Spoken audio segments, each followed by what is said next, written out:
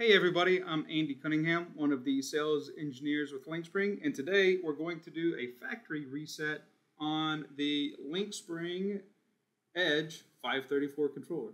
So let's get started. I'll direct your attention to the screen where we use PuTTY. I'll quickly review my configuration. So you click serial, COM3, 115.2, 8 data bits, 1 stop bit, none, and none. So we'll go on session and we'll choose, I've got this saved as JENeSys 8000 debug. We'll load it and we'll hit open. And with any luck, we are on COM3. But remember, you have to plug in your USB to the debug port on the front of the controller. And you'll know that it's alive when you get that sound. So COM3 didn't work for me. So let's just try COM4. Yes, we could open Device Manager and see exactly what it is, but probably it's going to be COM3 or COM4. And there we go. So we're up and running. When you connect, it presents you with a blank screen and you just have a cursor right here, and all you have to do is press enter. And it tells you, JENeSys Edge controller reset. Please enter yes below. This cannot be undone. You have to type capital YES and press return, and then it's going to give you a message that says wait 2 minutes. So I set a timer for 2.5 minutes. There we go. And the message says factory reset in progress. Do not power off. The controller will automatically reboot when reset is complete. This process takes approximately 2 minutes. Now I've sat and watched these things before, and it's not really clear when the thing actually does reboot itself, and we're not getting any output from the serial shell.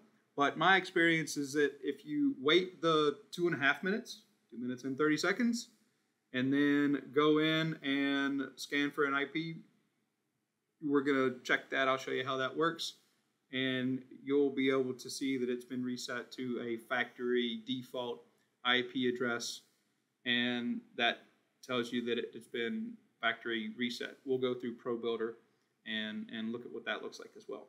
So 1 minute and 30 seconds remaining. So we wait. And we're back. We have about 5 seconds remaining. 2, 1. There we go. 2.5 minutes. Now, I just closed this window. I like to use this Angry IP scanner. Google it, you'll find it. I know the IP address is going to be somewhere between 192.168.1.120 and 192.168.1.129. Yes, I know you can check the host ID and look for other things, but I just do this. It's, reliable. It works. So we'll hit start, discard previous results.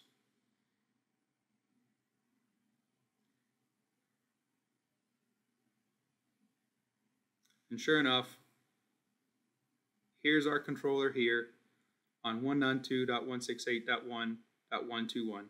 So we found one host alive. So let's go into Pro Builder and open that. So I'm going to do File, Open, Platform, 192.168.1.121, I think. Yes. We'll hit OK.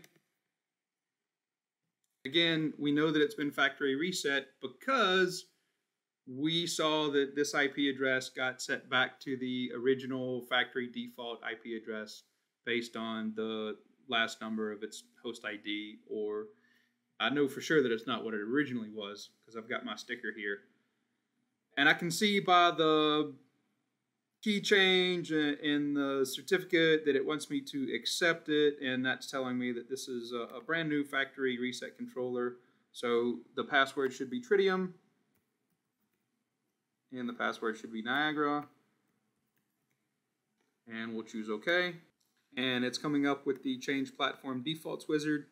So that wasn't the point of this video. The point of this video was to simply show you how to do a factory reset on a Lynxspring controller, whether it be a 534 or a 514 or a 414 or a VAV. That's how it works. If you have any questions, put them in the comments below. Again, I'm Andy Cunningham with Lynxspring. Find me on LinkedIn. I'll be happy to help you out any way that I can. Thanks for watching. Bye, everybody.